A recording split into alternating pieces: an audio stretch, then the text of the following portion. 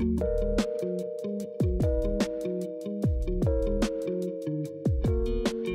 guys, so today I'm back with another mystery video. I was going to say horror video then. Sorry, I've got horror films on the brain. I look the same as I did in last week's video, which was supposed to go up on Sunday but it went up on Wednesday.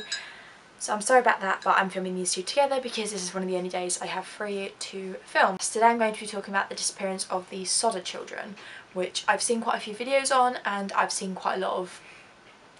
I was doing a bit of research and there was quite a bit of contradictory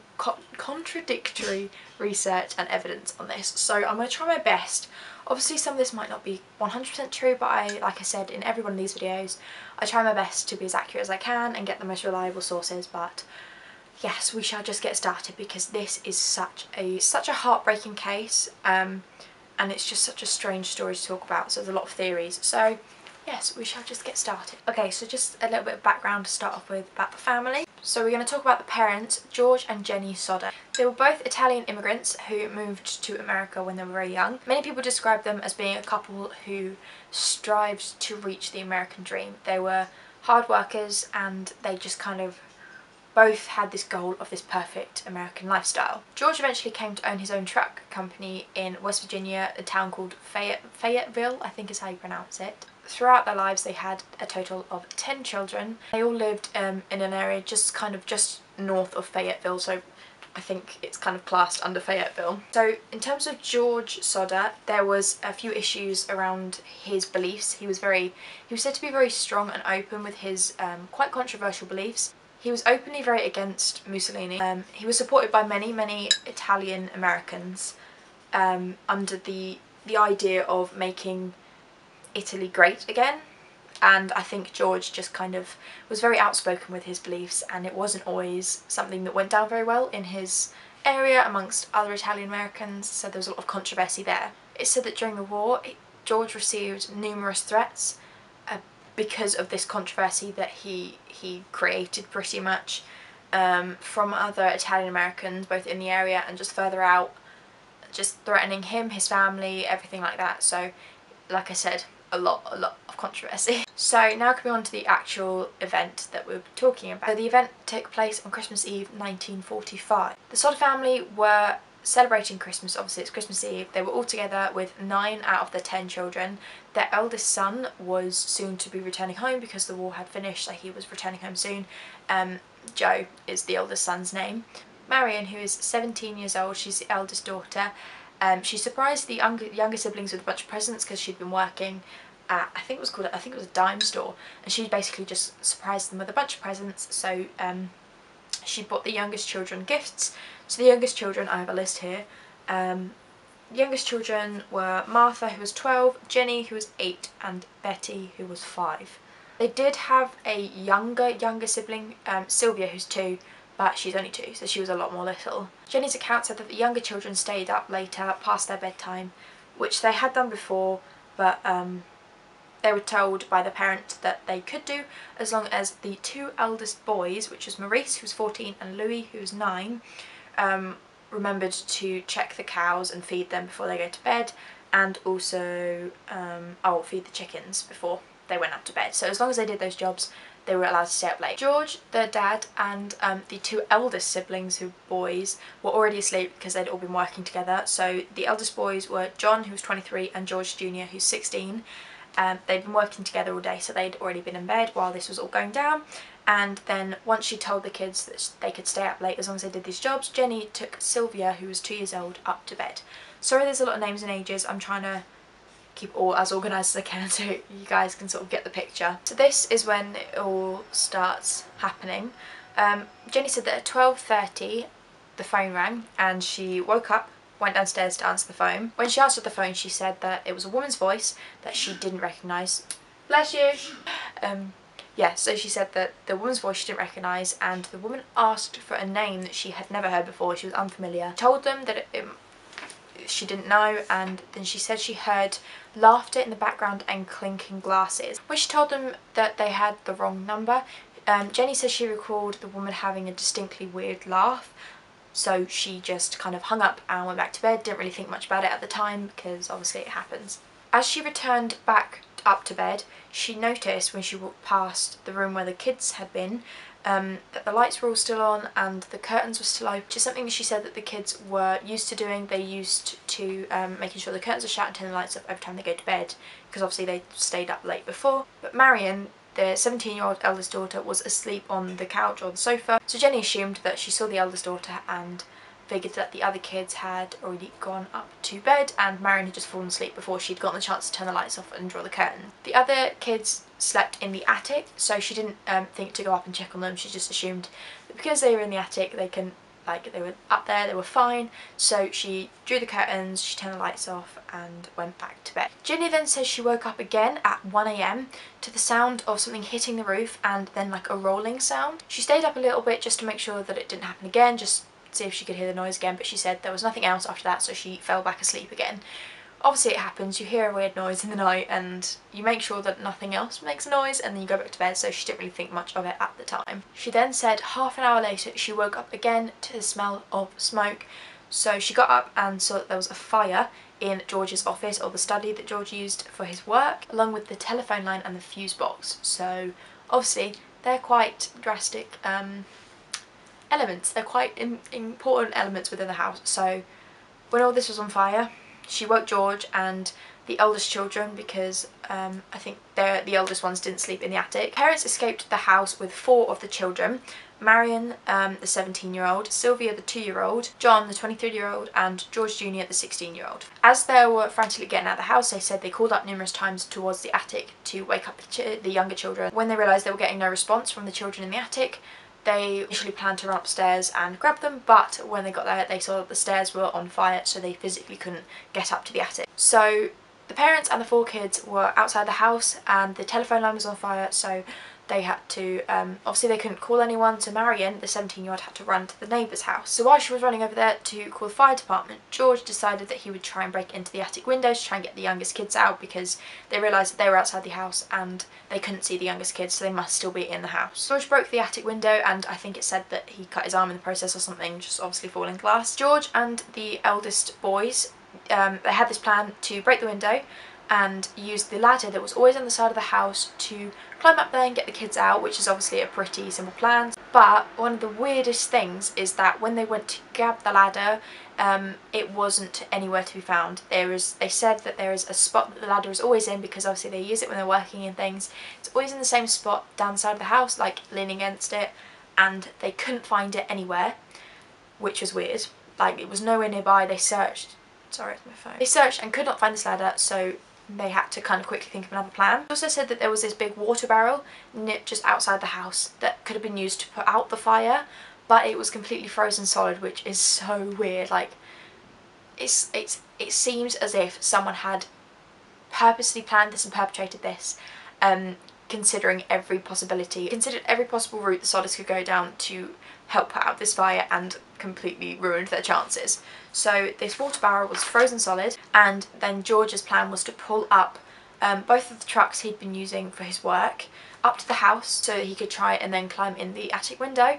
But as he went to grab them with his sons, neither of them worked, despite working earlier that day when he'd been using them. So this means that after all of these grounds being covered, they had no option but just to pretty much sit there and watch the house burn down until the fire department got there, and they said they ended up just standing there and watching the house burn down for about 45 minutes. Because of this, they assumed that the 5 children had died in the fire, although they didn't hear any screams or anything, which is kind of weird, but yeah, they just assumed that they had perished. So it was Christmas Eve night and the fire department were low on resources, so it said that they couldn't actually physically respond to the call until later that morning. One of Jenny Sodder's brothers was part of the fire department that were on call that came to help the fire, but because they were too late, the fire had already pretty much burnt everything down. It had gone out by the time they got there later that morning.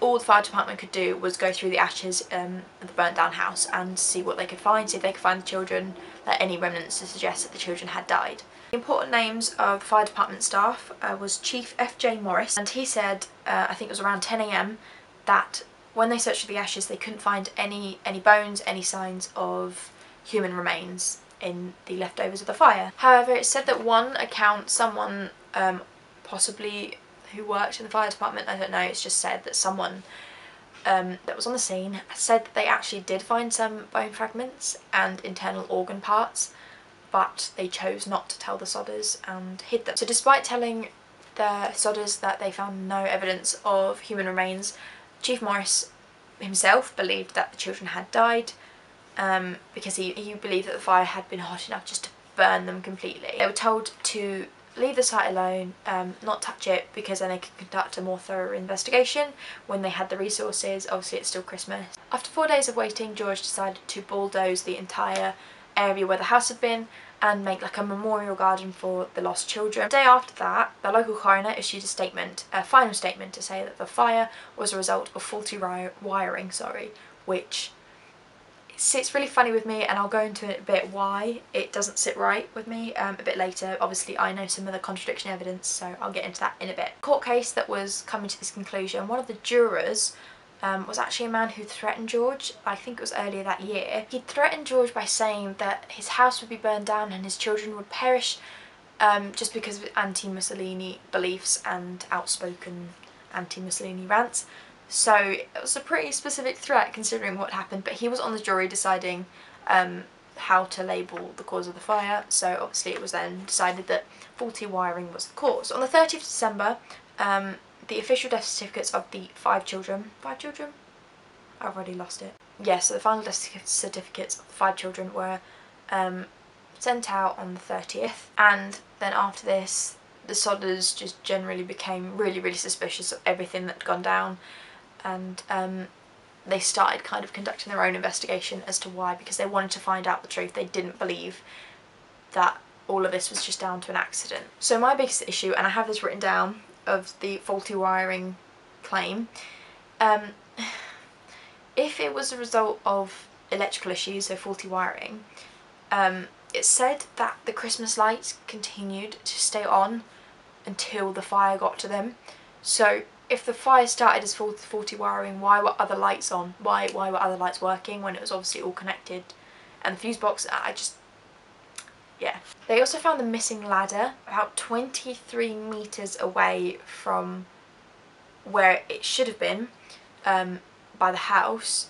It was found in the bottom of an embankment, 23 metres away. That's like, it's not like they could have misplaced it. It seemed like it was obviously put there on purpose to hide it so they couldn't use it. They hired a telephone repairman to come look at the telephone line as to why it wasn't working that night, and he said that the phone line hadn't been damaged by the fire, but it had actually been cut purposely. Now to do this, someone would have had to have climbed up about 4.3 metres up a pole and then reach across another like 60 centimetres or something to do so. So they couldn't have accidentally cut this telephone line, or they could have, yeah, it was something that you had to have intended to do because it wasn't easy. There was a man that had been seen stealing, I think it was block and tackle, on the property at the time of the fire.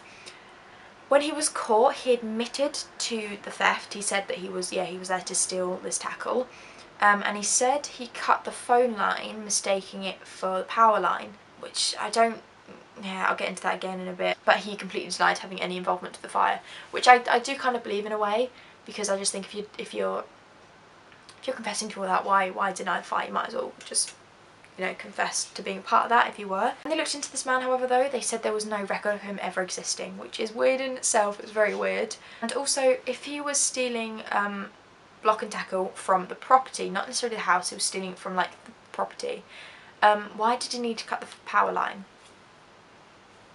That's, yeah, it's a bit funny. However, Jenny said that she was in some ways grateful that he did mistakenly cut the telephone line, because if he'd cut the power line like he said he intended to, she said that none of them would have ever gotten out of the house. They wouldn't have been able to see their way out, and they would have all perished. Jenny also said that she really struggled to accept Chief Morris's belief that all the children's bodies had been completely burned in the fire, because she said that a lot of household appliances were found in the ashes and they were recognisable, like they were burned but not that badly. So she said it would take a lot more for a body to be completely burned. And it's also said that there was a fire that occurred around the same time where all 7 members of the family in that fire, in that house, were killed, but all of their remains were found in the ashes. So when she was really suspicious about this fire burning all the bodies, she contacted someone who worked at the crematorium, like nearby, the local crematorium, and I have the information here. The person who worked at the crematorium told her that human bones would still remain there even if they were burned at over 1090 degrees Celsius for 2 hours, which is far way longer and hotter than the fire had burned for. So I think I said they stood for about 45 or so minutes watching the fire burn.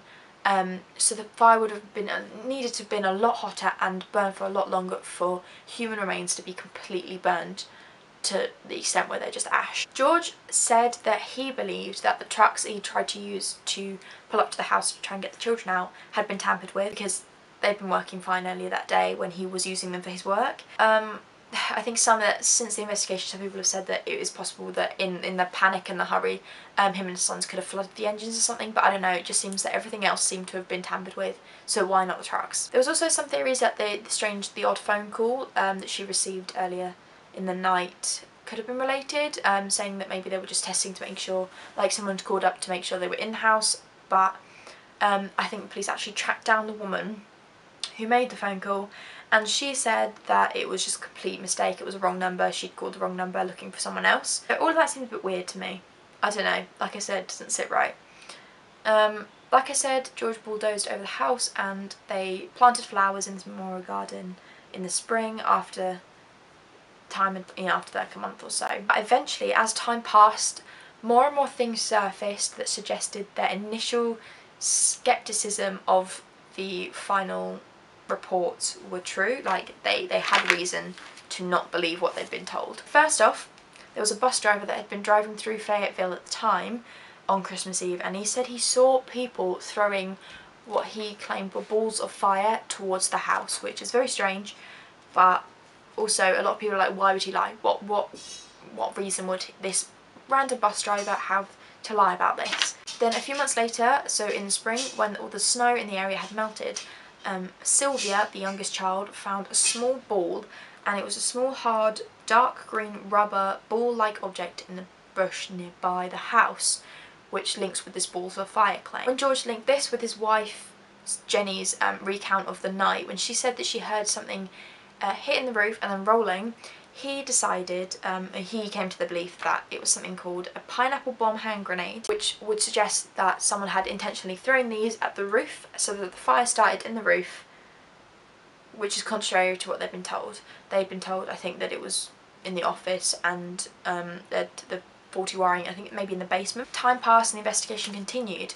There have been witnesses that have come forward to claim that they have seen the children since the night of the fire. One woman said that she was watching the fire from the road nearby and she saw the children peering out of a passing car while the house was burning, going past her on the road, which that's very weird. Another woman said she was at a rest stop. She was working at a rest stop between Fayetteville and a nearby town, Charleston, and she said she served the children breakfast the next morning on Christmas Day, and she recalled them getting into a car with a Florida license plate.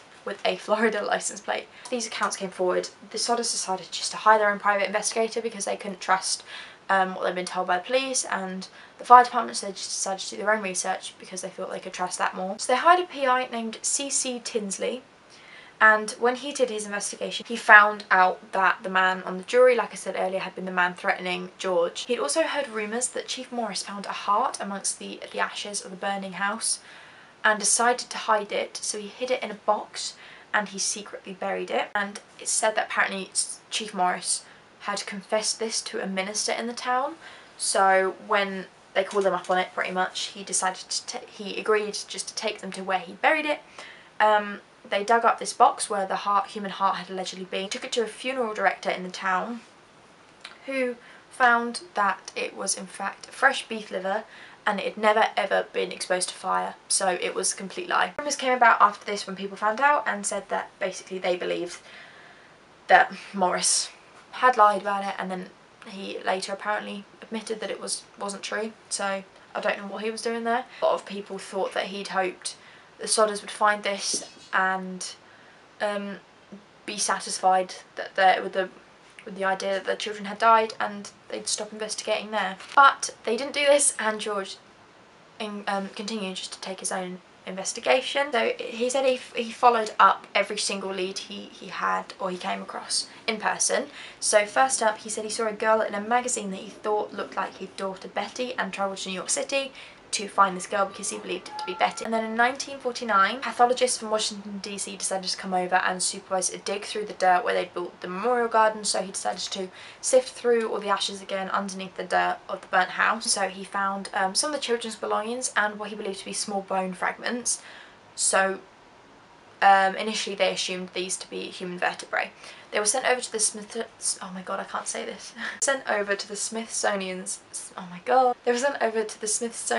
Institution, where they were investigated, and it was found to be lumbar vertebrae, which means that all the bone fragments were believed to be from the same person, but it was said that this person was believed to be around 16 or 17 years old, which means that it couldn't have been from any of the children because the eldest of the missing children was 14, Maurice. And also the bone fragments didn't appear to have been exposed to any symptoms of fire, so it's unlikely that they were actually there when the house burnt down.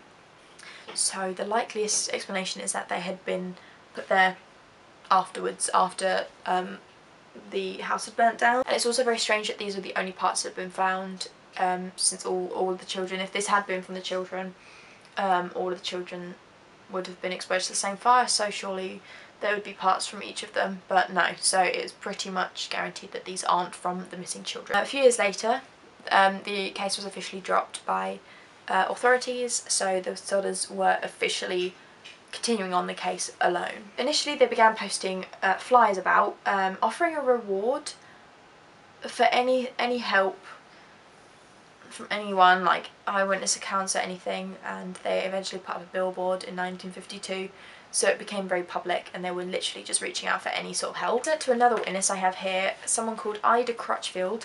She ran a hotel in Charleston, which was the nearby town. She said apparently she saw them approximately a week after the fire. So she said, I do not remember the exact date, but they came in around midnight with 2 men and 2 women. When she tried to speak to one of the children, one of the men looked at me in a hostile manner. He turned around and began talking rapidly in Italian. Immediately the whole party stopped talking to me. However, even though this seems quite sort of interesting, it's believed, like widely believed, that this isn't a very credible resource, and she only saw pictures of the children 2 years after the fire, and then she came forward 5 years after that. So I'm not entirely sure why she would wait that long, and if she'd still fully recognised the children. So it's not a very credible source, so there's not really much they can do with that. So like there were loads of different accounts where people believe they'd seen the children a few years later. In 1967, George travelled to Houston to follow up a tip where a woman had told them that there was a man who'd been drunk, and he'd told them, and he'd confessed that his true identity was actually Louis Sodder. Louis was the 9-year-old that was believed to be lost in the fire. So when it was investigated, they couldn't find the woman that made this claim, but they did find the 2 men who were claiming to be Louis and Maurice, who actually denied that these are their true identities initially.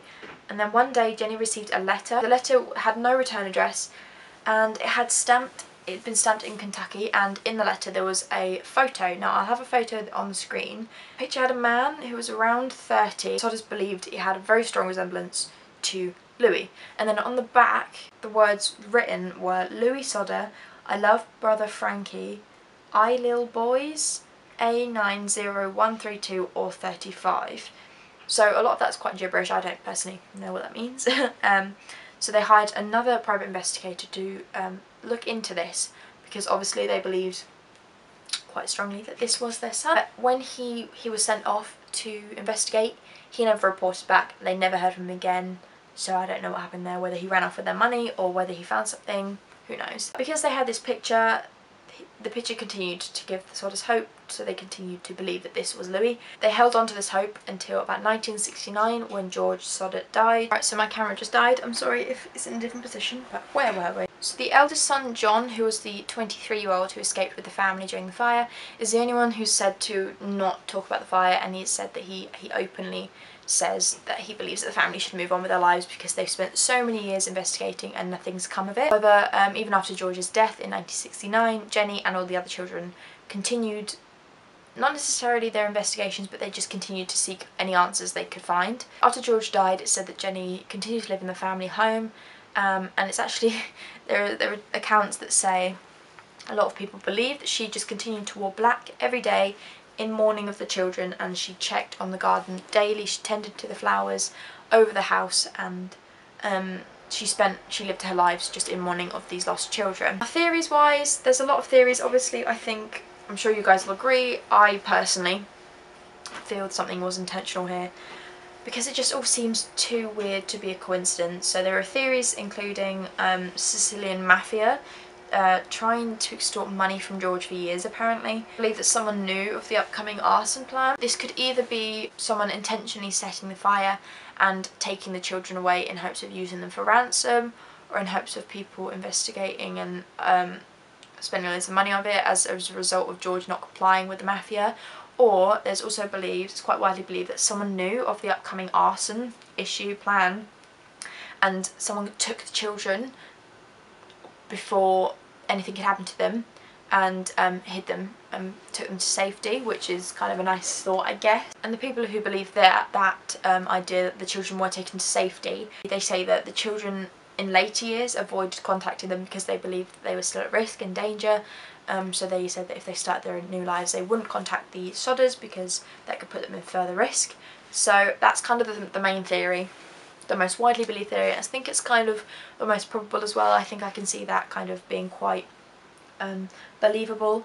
And it said that through years, all the children until their deaths, they all continued to share the story in hopes of finding their lost siblings. And I believe to this day Sylvia, the 2-year-old at the time, is the only one alive. I couldn't find much on her, but I believe, yes, she's still alive. So that is the case of the disappearance of the 5 Sodder children. Let me know what you guys think. I think this is probably one of the most interesting cases I've read in a long time. There are a lot of things to suggest that this wasn't an accident. I personally don't believe it was an accident, but I don't know, let me know what you guys think down below. And if there are any details or anything that I missed, I love seeing discussions going on. So yes, I hope you found this fascinating, and I'll see you guys soon for another video. Bye!